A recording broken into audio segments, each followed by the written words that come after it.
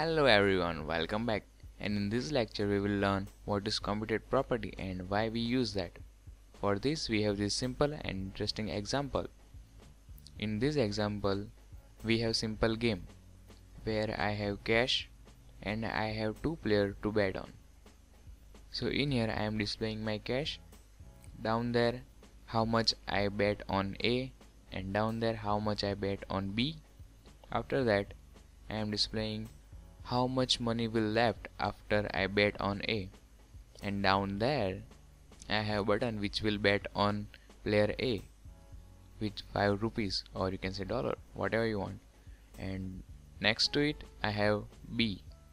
It will first display how much money I left if I bet on B, and button is to bet on B with 7 rupees.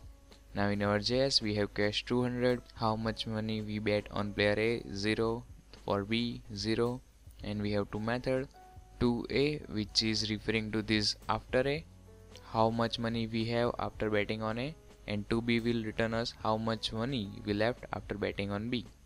Alright, so let's test it. If I bet on A,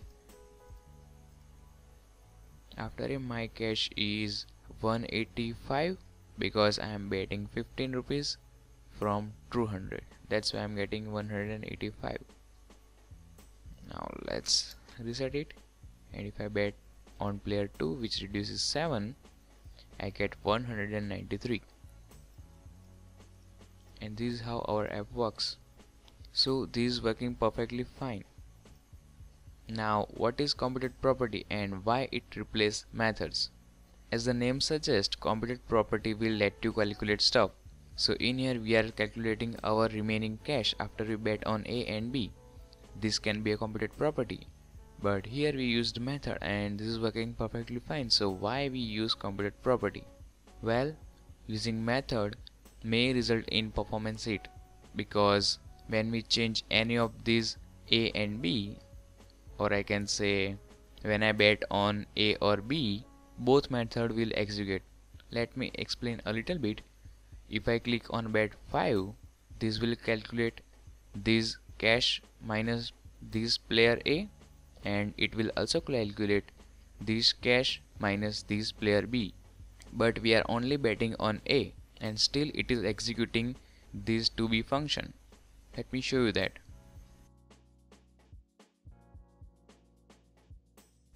Now if I run, open our console,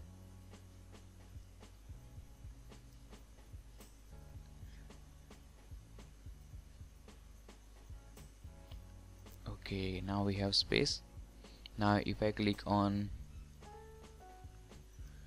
alright, now if I click on A which will bet on player A, it is executing this one and also this one. So we are betting on just player A, so it is calculating our remaining money which is 195, but still it is executing this method which is second one, 2B, but we are not betting on player B. And this is how methods in Vuejs works. Whenever we use value from method, when there's changes in DOM, it will rerun this method to get accurate result.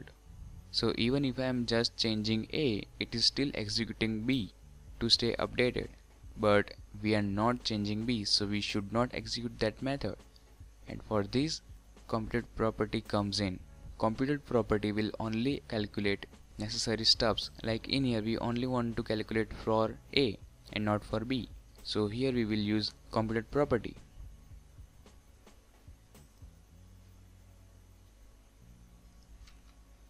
For creating computed property we have computed property, yeah, and in here I will write our first computed property which is 2A, and this will be same as return this dot cash minus this dot player A. Okay, so this is our code for computed property. In here I have computed property in our view instance, and in that property we have object as a value, which have 2A property which is function and 2B property which is also function. and I am using ES6. So if you don't know ES6, this can be like this: to a property, and it is a function, and shorthand is this one, simply to a. Now this also returns us same as methods. So let's comment our method. And in here, if you want to use computed property, you don't have to define these round brackets, just like this, because it is property. Now let's run it.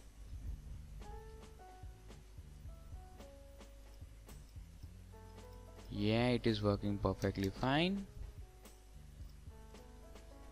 Yeah.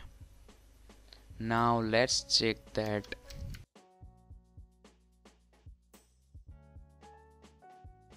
Now let's check our performance. Is there any performance issues? Alright, now it is only executing A, and if I click on B, it is only executing that B computed property. Perfectly fine. So summary: when you will use computed property. Computed property can be useful when you want to catch the value. Just like in our example, we don't want to recalculate all the steps, we just want to calculate what's changing. And you will use computed property mostly when you will use Vuejs for state management, but that will be in later stage, no need to worry right now. So this is how you can get value using computed property, and in next video I will show you how you can get value from computed property and also how you can set a computed property. See you in next.